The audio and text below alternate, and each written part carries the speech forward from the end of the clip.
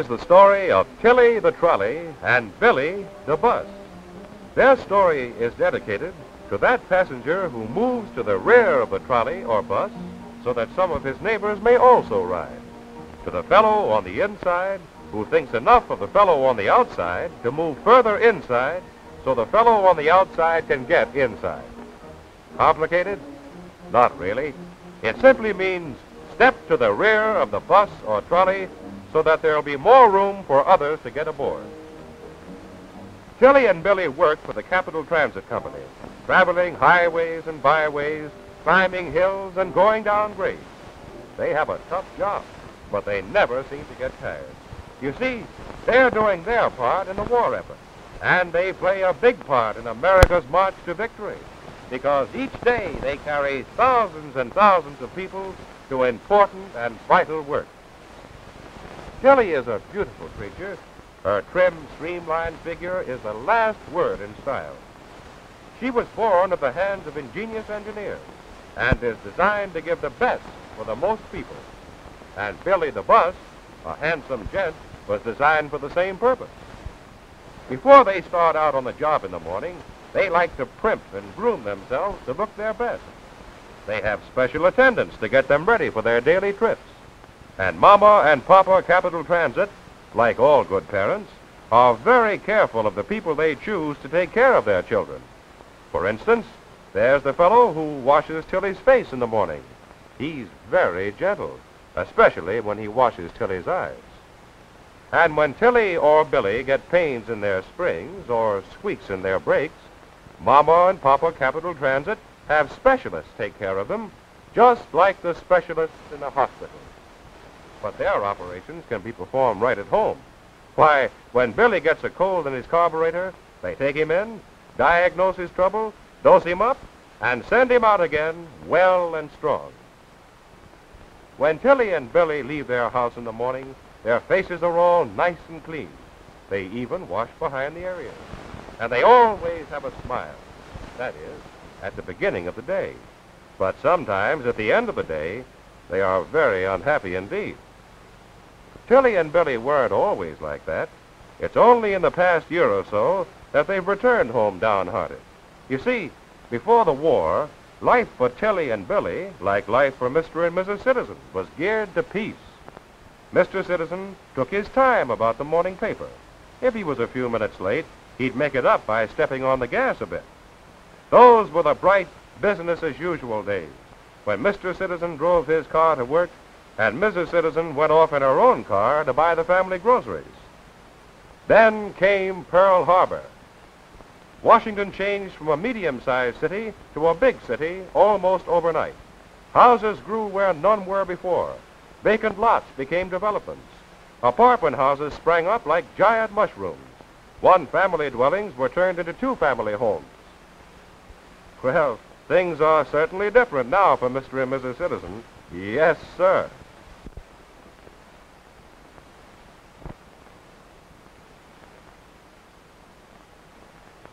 Mr. Citizen rides to work with Tilly. Good old reliable Tilly. And Mrs. Citizen gets to the grocer's with Billy the bus. Still, Tilly and Billy didn't mind the changes so much. They got more help. Mama and Papa Capital Transit saw to that.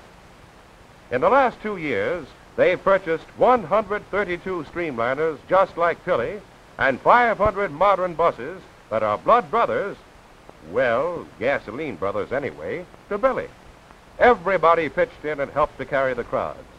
And if you put all these healthy and eager-looking children, nieces and nephews of Mama and Papa Transit close together, they'd reach from here to there, and maybe a bit further. Still, even with all this help, Tilly and Billy's task became greater. And Tilly became worried. Well, you probably would, too, if you carried crowds of people, many of whom thoughtlessly like to stand up front instead of equalizing the load. Tilly can't understand that. She says if they were giving out free popcorn and candy in the front, she might understand. But her display cards in the rear are just as pretty as those in the front. Tilly insists, and rightly so, that her job is easier and she's much happier when she can carry more people. and she can carry more people to work, and she could get more people to their homes and families and their dinners faster if only they would move along the aisle. And so could Billy. Why, Tilly and Billy have passengers who stand up front when there are actually seats to be had in the rear. You wouldn't believe that, would you? Well, just watch Tilly as she goes by. You see? Plenty of room in the back. Billy says he thinks sometimes that he must have glue on his floor in the front, the way passengers' feet seem to stick there. You see, Tilly and Billy just hate to pass up people when they have the capacity for others. There's nothing they dislike more than to leave people on a street corner or on a loading platform when they're able to take about 8 or 10 or maybe 15 others who can't get aboard because the people inside don't remember what they saw when they were outside. Have you ever been left behind because there just wasn't room for one more, not even you? That's the thing that makes Tilly and Billy so downhearted when they come home at night. Tilly knows that people must get to work on time, and if other people stand in the middle of the aisle when there's room in the back, it just isn't cricket. But Tilly's motorman sometimes can't make people understand that, and it makes Tilly so sad that she wants to cry. One of these days, she threatens to really get angry and flip her chassis and politely joggle people to the back. Poor Tilly. And poor Billy. Billy goes through the same thing, you see. Tilly and Billy have many routes to run over in the city. Billy alone has dozens and dozens of bus routes that reach out to the very edge of town and way beyond into Maryland. You may have seen one of the maps that Mama and Papa Capital Transit give away for the asking.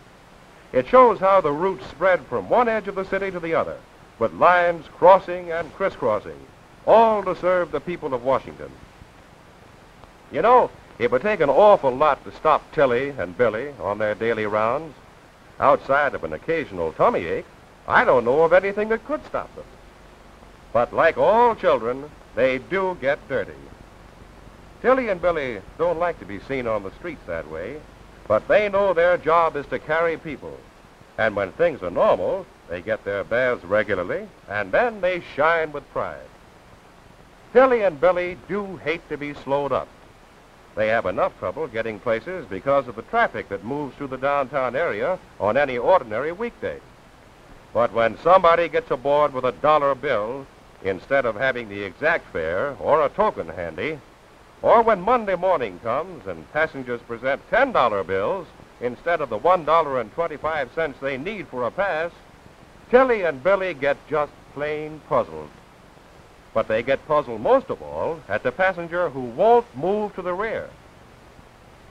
Tilly and Billy need your help to do a better job.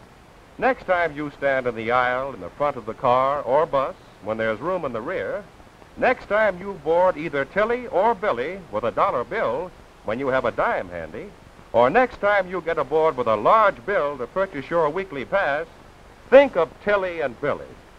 They're willing and anxious to do their share in getting you to and from work, to and from your shopping expedition in the minimum of time and with a maximum of comfort under wartime conditions.